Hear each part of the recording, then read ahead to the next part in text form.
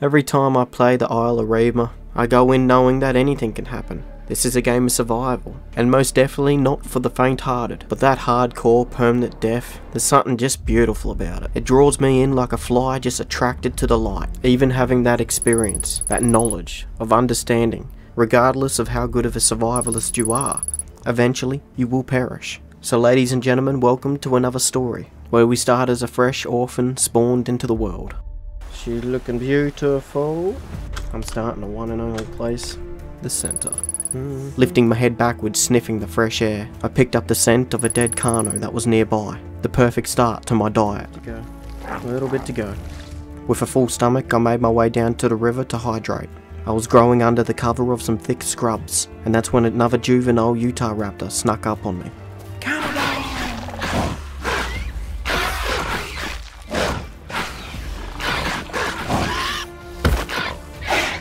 Disappointed in the actions of this young cannibal, the old competitive gamer came out of me. But of course I got over it, and would continue on with the journey. If you end up enjoying the story, please don't forget to give my video a like. I'd truly appreciate it. Thank you very much. While my Utah raptor sat there recovering its stamina pool next to a log, in another time and place, a pteranodon has just left the ground. Alright, so it's been a while since I played Evrima, guys. That's because like my last PC was just couldn't handle it no more when recording and that, so I was like stuck on like 40 to 60 frames, and it was like after watching Gaming Beaver, I was like nah, this just ain't acceptable. So I've got some upgrades. I've got pretty much a whole new setup, new microphone and stuff, so hopefully it all sounds good. But we're back, and the content's quality should be much better. Look at that, look at those frames, that's much better. And not long after, I'd have to start fishing. And it's starting to bleed a bit, but she'll be right. She'll be right. Give me a fishy, fishy, fishy, fishy, fishy. I caught my first fish. I took it high into the sky, landing safe on a massive pillar. Right, eat up. One bite. I need a bigger fish than that. So I made my way back down to the river, seeking out the essentials of life, continuing to fish. There's a Carno right there, a little baby one. But with an opportunity to get in some practice, I couldn't help myself but to become a nuisance. I nipped him. Well, we can have some fun with him. I don't know if I can really, you know. Probably could, if given enough time. If he gets in any trouble, he just... As my Pteranodon proceeds to hassle this young Carno, my Utah raptor is ambushing a small but dangerous Stegosaurus.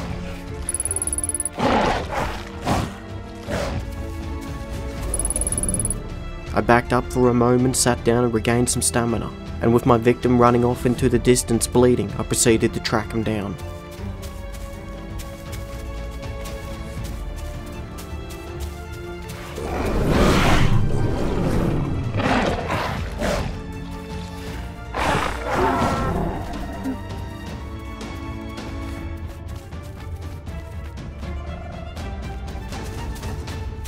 Yeah, let's just get some bites on him.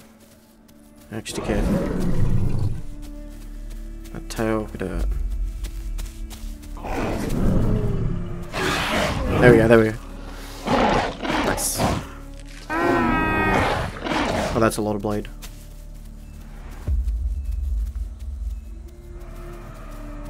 It's by my time. He's small but dangerous.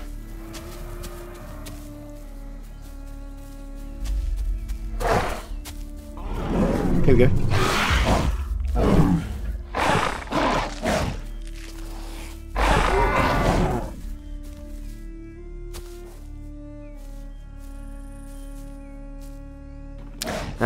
Rest in peace, man.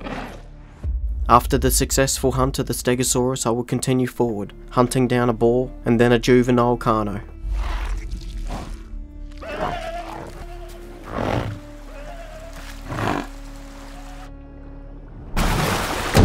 Oh my god, oh my god, oh my god! Holy crap, that was way too close.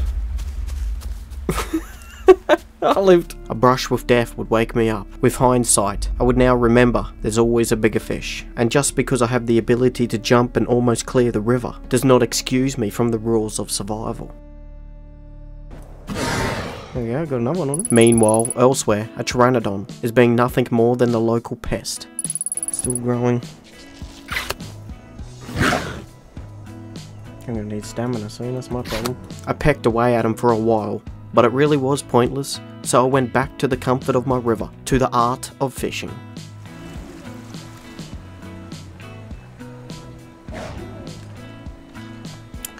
That's that same old boy.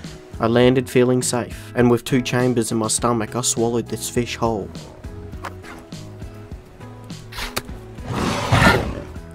Because the Kano came at me, I figured I may as well try land a couple of hits. But a pack of Utah raptors must have picked up the sound of a fight taking place in the distance. That Kano was so in trouble. Because before you'd know it, they'd moved in. May as well watch it. I mean, from the skies where it's safe. Yeah, he's gonna... But the Kano was smart and instantly went for cover. Give him away. The Utahs might not see him. Might even distract the Utahs. There we go, I'll give the Kano a fighting chance. Meanwhile, in another time and place, my Utah raptor is enjoying a free feed that he stumbled across. And now fully grown, it would be time to find myself a pack, for Utahs are much more efficient working together. And in the distance, Utah raptors were broadcasting, looking to expand their group. Some Utahs just here somewhere. Hello. Oh, what? Wow.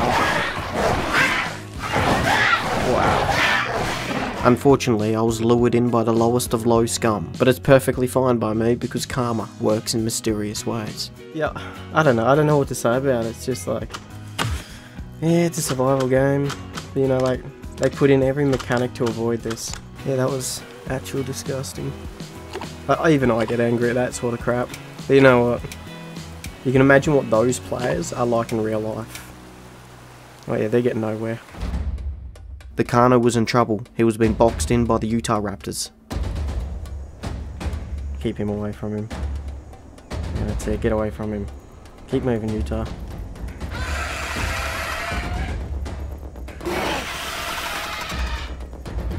The albino Utah raptor. He came within meters of the Kano, but with my broadcasting it was a perfect distraction. Here we go. See, Kano's off now. I got him. I saved him. Look at him go. I saved that Kano and he doesn't even know it. Only because we were in a fight. I closed in on the Kano fast and under the radar. To be honest, I just wanted to check and see if he noticed. My luck, a crocodile was going to come up and crunch. Game over. How do I do this again? It's been a long time since the last time I clinged to a tree as a Pteranodon. Well, that wasn't it. I regained my stamina and it was time for attempt number 2. After plunging to the ground, I'd find my feet, take off and try again. And finally, after more attempts than I care to admit, I had what one would call success. Time to eat some fish. We're almost fully grown, we're getting there. Or a sub-adult or whatever. My skin is slowly starting to change. Gonna need to top up on some water in a minute, so might as well pull up and just eat the fish down here. Cool.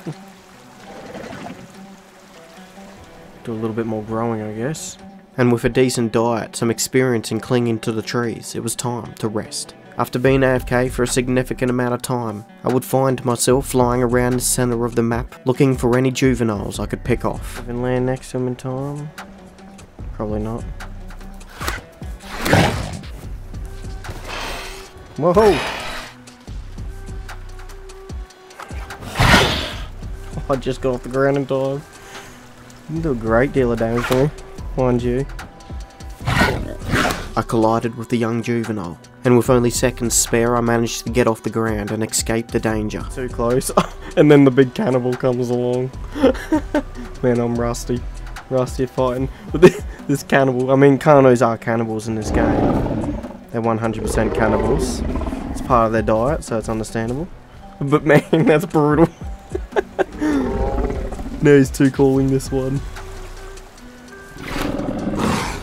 I decided to leave before I got myself killed. Observing from a safe distance, I bear witness to a family of Utah raptors attempting to fight a Stegosaurus. 7. This one's getting... Oh no, that's a baby Kano getting killed by Utah. Oh, and a big Kano coming in. The body count was starting to stack. There was food for days. We're gonna have a pack of Kanos about to cross over with a pack of Utahs. And a Stego in the middle. Look at it, it's on.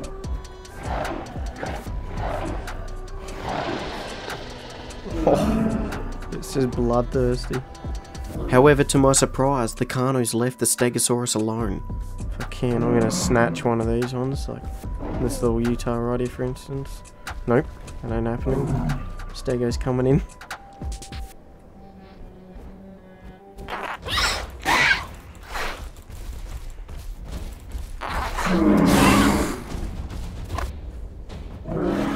Too much going on here. Maybe I can quickly sneak in a meal. The Stego was never going to let me eat. Oh, is that a little Pachycephalosaurus or a little Utah? I landed on the ground, possibly underestimating my opponent. He landed multiple bites and then pounced on me. I tried to take off from the ground but failed, and now would have to rely on bucking him off. He's going to run out of stamina.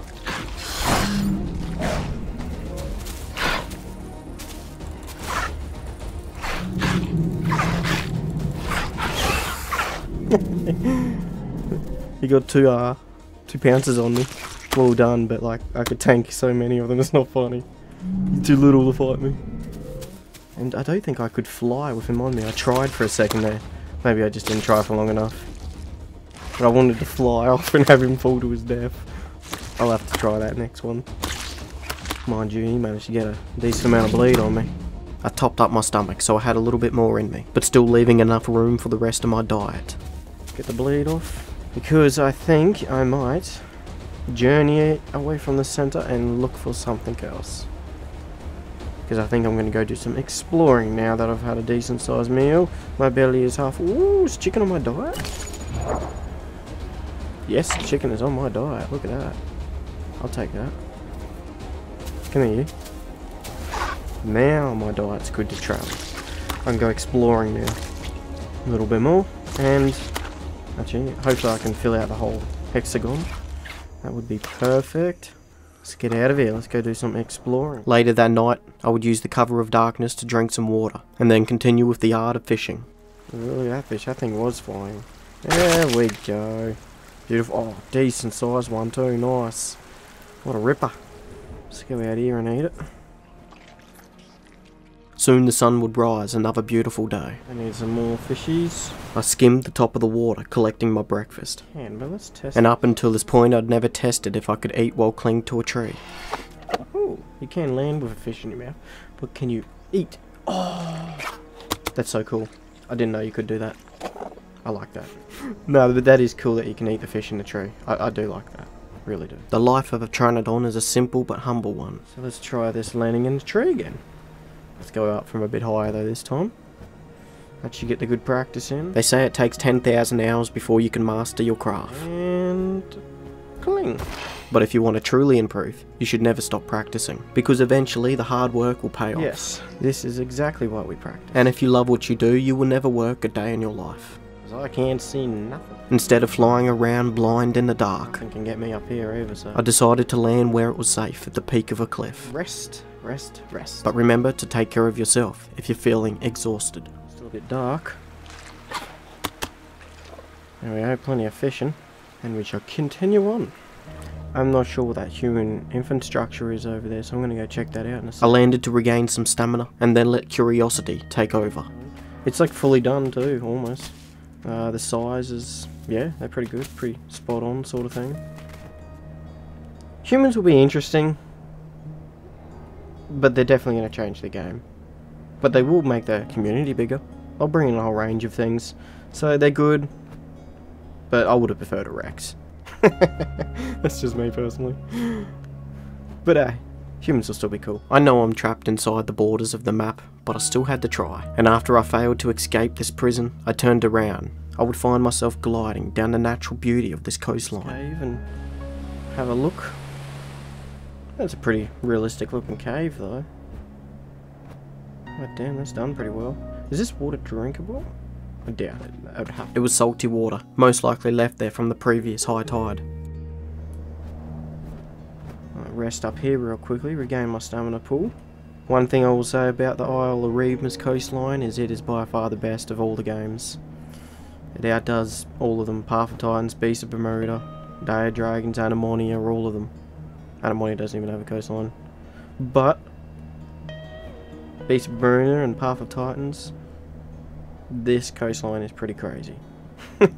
I made my way inland seeking out fresh water. Alright. You can hear those pteranodons going off down here. On the open plains in the centre of the map, I scavenged for food. Let me get myself some fish. Later that night I'd return to the fishing. There we go. That's how it's done. But now I was getting really fluent with the movements. Perfect. Perfect. I went AFK clinged to the side of a tree for quite some time, and when I returned I started to hassle a pack of Utah raptors. I'm hitting this Utah, he's like AFK. He's so AFK.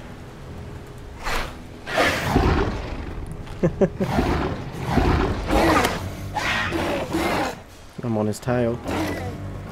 Oh yeah, he's actually backed off and down a bit.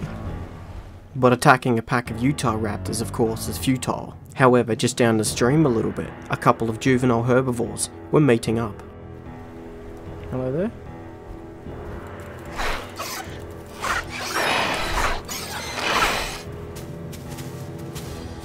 Where you going, little one? Come back here.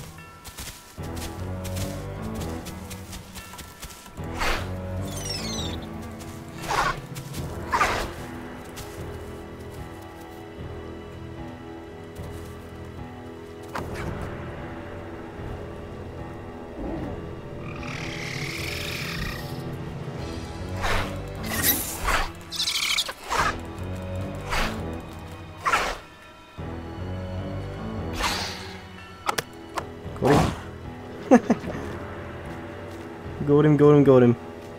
Had to wipe the trash off out of my eyes. Alright, cool. This hips is part of my diet, so perfect. I think I only need like 2 bites to kill one. Might only be 1. I think it's 2. Anyway, I got him blind. I flew off to duck into some better cover to regain my stamina pool, and when I returned, a small pteranodon had discovered the body. Eat up, buddy. Eat up. I'll leave some for that little guy to fill right up. The next day I was exploring, but I was getting desperate for water and starting to dehydrate. Constantly. This'll do.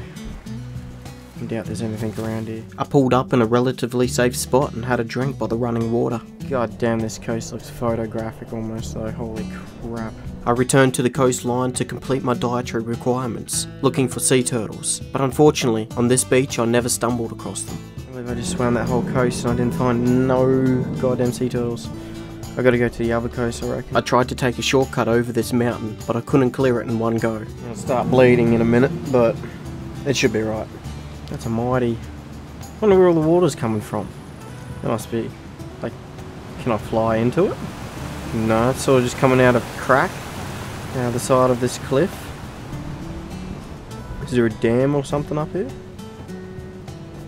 So it must be flowing out of there. Oh, look at that. A radio tower stood at the peak of the mountain. Pretty much most of my Evrima experience, my like 1,000 hours worth, is just like all at the center, fighting people.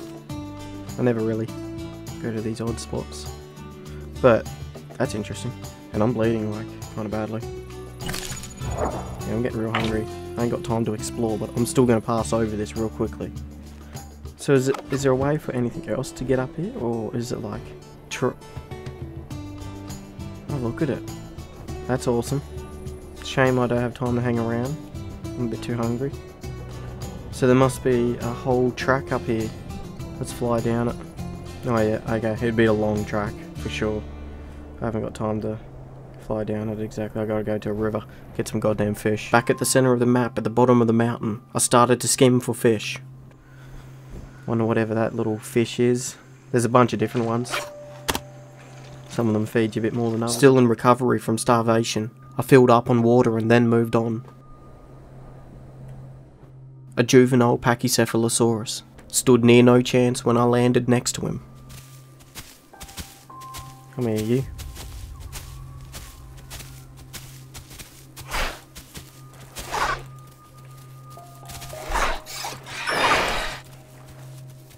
Sorry buddy, but you're on the menu. You know how it is. Times are tough. Times are tough.